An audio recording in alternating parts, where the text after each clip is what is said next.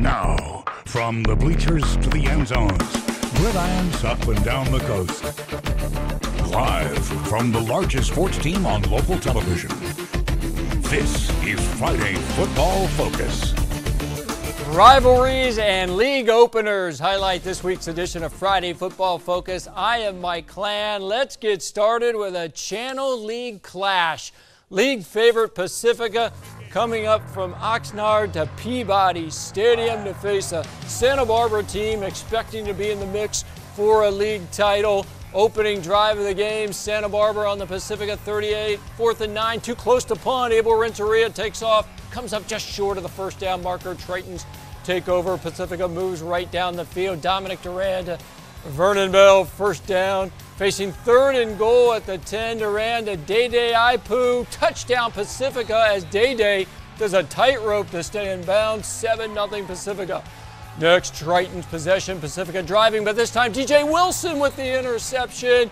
He had one at Thousand Oaks to begin the season. He gets another one here. Outstanding multi-sport athlete is Wilson. Second quarter now, it's Pacifica's defense with a nice play. Abel Renteria gets sacked. Tritons force a punt. Pacifica turns to their standout running back, Josh Joyner, with a terrific 25-yard run, showing the power and the quickness. What a talent he is. He finishes the drive with a 4-yard touchdown run, 14-0 Tritons.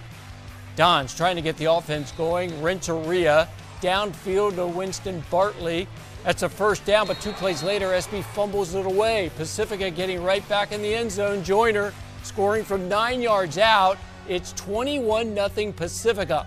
But after the Tritons kicked off to the Dons, they strike in a hurry. Abel Renteria, next play, airs it out to Sammy Congdon, wide open. He's going to make a nice cut, get into the end zone for a 59-yard Dons touchdown. They were down 21-6 at the half. Renteria connected with Kai Malt on an 80-yard touchdown. Mid-4th quarter, Dons pulled within 6 at 21-15, but that's as close as they would get. Tritons are 3-0. They win the Channel League opener 28-15. That's 5 straight wins for Pacifica in this series. Dons stay put. They get ready for the annual big game with San Marcos next week.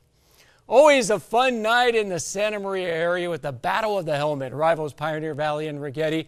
The Rooster, who never has helmet hair, joins us with the highlights. Hey, Mike, it's the 17th annual Battle for the Helmet between Rigetti and rival Pioneer Valley Warriors coming in tonight. Hoping to make it 6 straight wins in this series, while the Panthers are hoping to get the helmet back for the first time since 2016. And just like the TV show The Bachelor, this could be the most dramatic game of the season. No roses here, but there is the coveted helmet that they're both battling for. Both teams tonight coming in 1-1 on the year so far. Opening drive for the Panthers.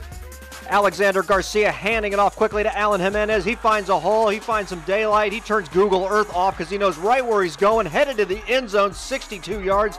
And Pioneer Valley takes the lead 7-0. 7 minutes later, on 4th and goal, Cash Carter rolling out and going to find Alejandro Narez in the end zone.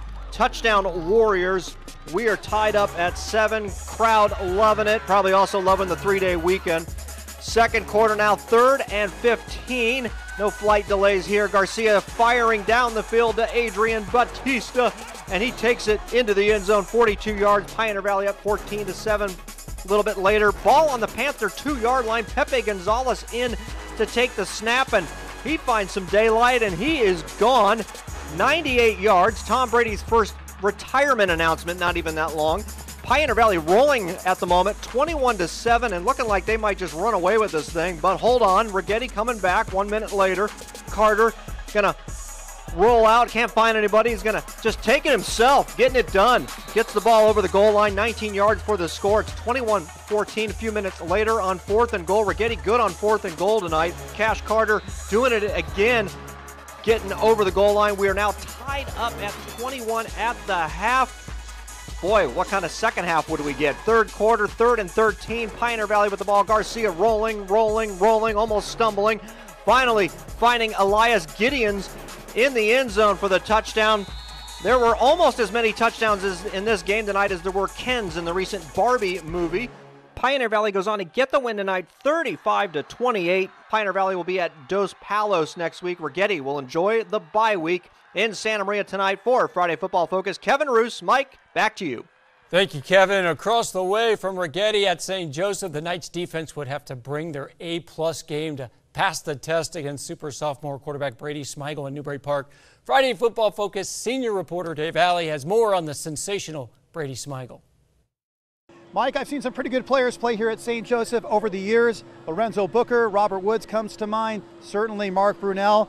And now I can add Brady Smigel, ranked by some as the best sophomore quarterback in the country. He may or may not be in the NFL in a few years, we shall see. But tonight, he was out there on the turf taking on St. Joseph in the Knights' home opener. Smigel and the Panthers coming into the game 2-0, Knights 1-1. This turned out to be a game for the ages. First quarter tied at 7, handoff to Fred Jordan to the Knights, and he goes untouched from 11 yards out, 14-7 Knights. Move to the second, Knights add to the lead. Carter Vargas, who scored in the first, adds another, 21-10 Knights. Then less than a minute later, after a Panther fumble, Knights score again. Nicholas Matawatia with the plunge, 28-10, but back comes Smigel and the Panthers after a Panther touchdown. They score late in the half. Smigel to his brother Bo Smigel, and the Panthers were down 28-23, but just moments after that last minute of the half, it's Vargas again, his third touchdown.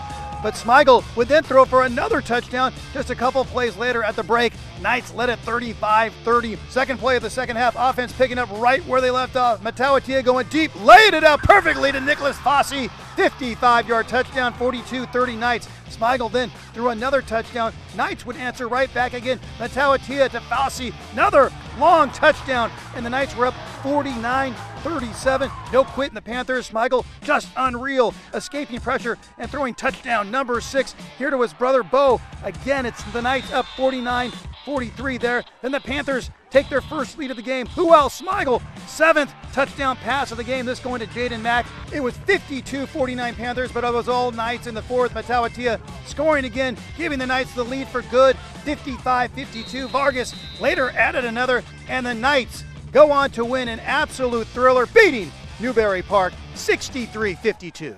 So the Knights win a wild one, and with the victory, they improved to 2-1 on the season. Newbury Park drops to 2-1. Both teams will have byes next week. Up next for St. Joseph, they'll be at Napomo in 2 weeks, while Newbury Park will travel to Royal. In Orchid, I'm Friday Football Focus reporter Dave Alley. Back to you, Mike. Thanks for those amazing highlights, Dave. Up next, rivalry highlights from Lompoc, and then plenty more Channel League action. Royals and Rio Mesa highlights on the way.